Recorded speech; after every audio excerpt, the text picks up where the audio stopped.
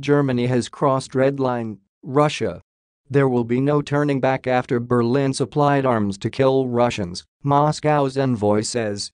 Germany has crossed a red line with Russia by sending arms to Ukraine, Moscow's ambassador in Berlin said on Monday.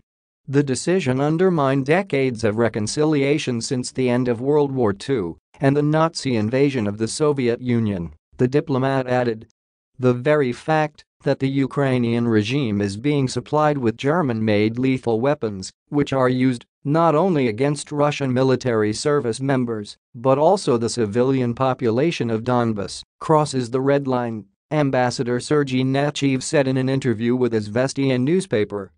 He added that Berlin should have known better, considering the moral and historic responsibility that Germany has before our people for the Nazi crimes. They have crossed the Rubicon, Nechaev stated, using an idiom for passing the point of no return.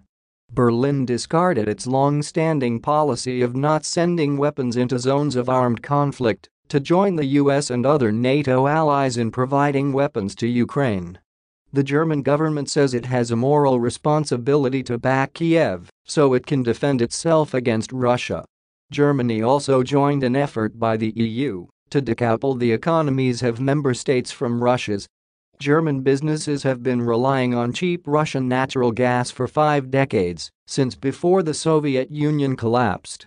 The German government has unilaterally acted to destroy bilateral relations with Russia that were unique in scale and depth and had been built over decades, the Russian ambassador noted. In essence, the post-war reconciliation of our nations and peoples is being eroded, Nechaev said. According to the diplomat, economic restrictions imposed on Russia over the Ukraine conflict have resulted in a sharp increase in utility bills, a surge in consumer prices, and a decrease in real incomes in Germany. Nechaev said the sanctions war against Moscow is being increasingly seen as shooting yourself in the foot in Germany, which has already faced protests over the cost of living crisis. The ambassador noted that Russia took no pleasure in seeing the damage, even if Berlin has itself to blame for it. We believe the ongoing processes to be Germany's domestic issue, in which we do not get involved, he said. And we certainly are not in the habit of delivering pompous lectures, the likes of which the West constantly makes about Russians.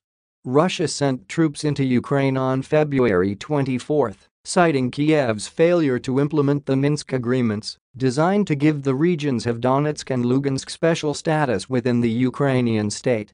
The protocols, brokered by Germany and France, were first signed in 2014. Former Ukrainian President Pyotr Poroshenko has since admitted that Kiev's main goal was to use the ceasefire to buy time and create powerful armed forces. In February 2022, the Kremlin recognized the Donbass republics as independent states and demanded that Ukraine officially declare itself a neutral country that will never join any Western military bloc. Kiev insists the Russian offensive was completely unprovoked.